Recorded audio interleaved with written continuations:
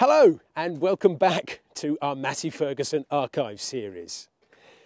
Mood setters were all the rage in the 1980s, and the one you've just watched, made by MF's audio-visual department, gave us a taste of a brand new range.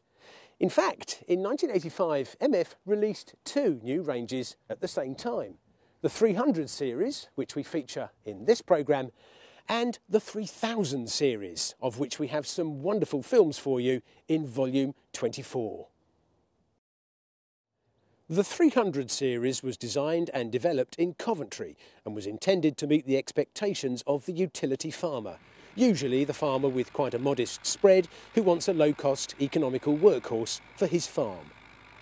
The 300 was similar in concept to the 200 series, a progression of the complete model utility tractor, offering a huge range of specifications, including both four-wheel and two-wheel drive.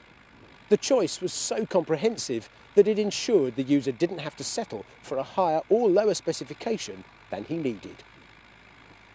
Based on MF's shared successes of the past, the new 300 series range evolved as the universal tractor of the late 80s and 90s.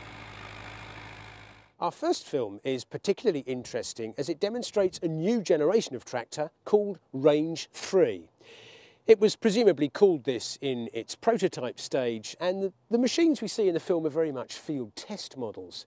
But the message the film homes in on is of MF's advanced thinking behind the future needs of the farmer. So here is Range 3, Dawn of a New Tractor.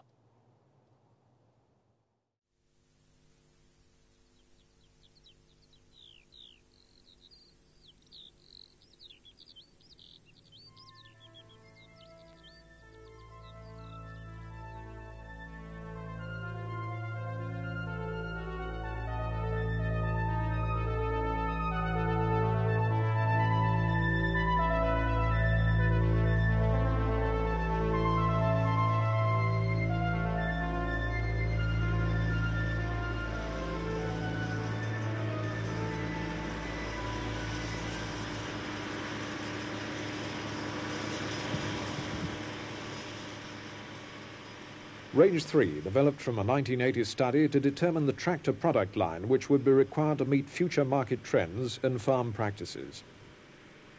The major factor which emerged from the study was that the most significant worldwide growth sector is in the 60 to 100 din horsepower range, and that the sector divides into two, each with distinctly different customer characteristics.